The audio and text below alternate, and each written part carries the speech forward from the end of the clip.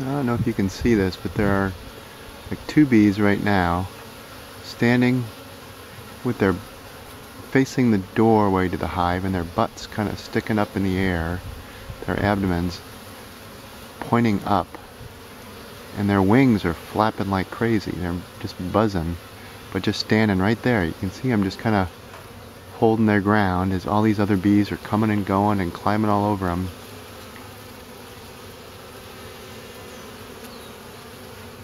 I don't know exactly what they're doing, but they certainly seem to be doing something very deliberate. It could be they're releasing some sort of pheromone, kind of I guess the way that the hive becomes a hive. Oh, see, now they just went in, they stopped. Together they stopped and went into the hive. It's fascinating, at least to me. But what I was going to say is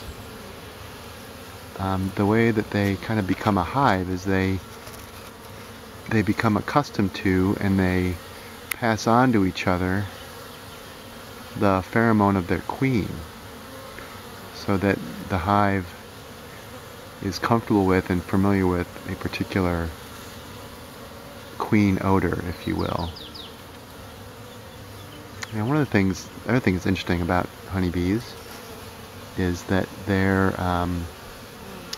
antennae have smell receptors, but also their feet.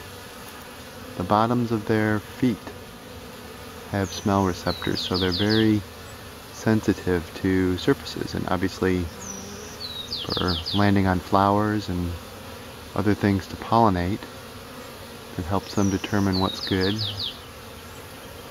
And their work in the hive as well, crawling over the honeycomb, helps them distinguish good comb from bad comb, good pollen from bad pollen. It might have pesticides in it or what have you. So yeah, there you go. Busy, busy. Now it's about 2 o'clock in the afternoon, a little after that now, and the hive is mostly in shade, but it's got some filtered sun, which you might be able to see here if I pull back. Dappled on the side there, but still obviously quite active, so that's great.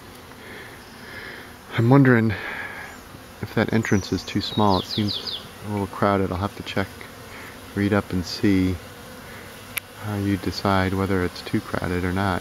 It's definitely kind of a traffic jam there.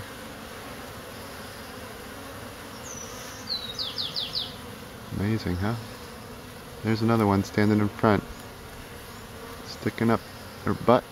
It's like doing the downward dog, flapping its wings like crazy. See, they seem to be coming up underneath there and smelling with their antenna. I'll have to go see what's going on there. Have to go check it out. Alright.